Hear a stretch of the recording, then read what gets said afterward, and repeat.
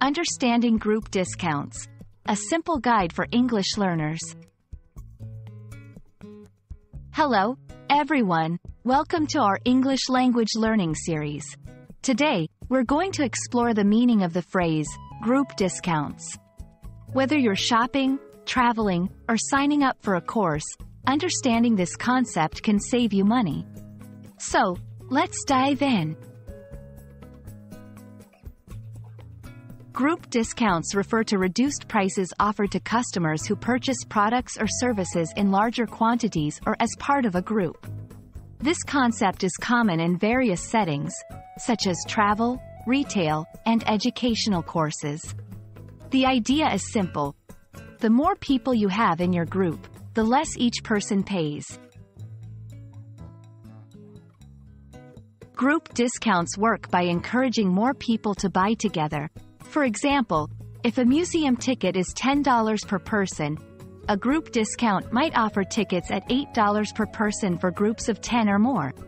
This benefits both the seller and the buyer. The seller sells more tickets, and the buyers each pay less than they would individually. Group discounts are commonly found in travel and tourism, like hotels, flights, and tours, retail, during sales or special promotions, education, for courses or seminars, entertainment, such as movie tickets or theme parks, online subscriptions, for software or services.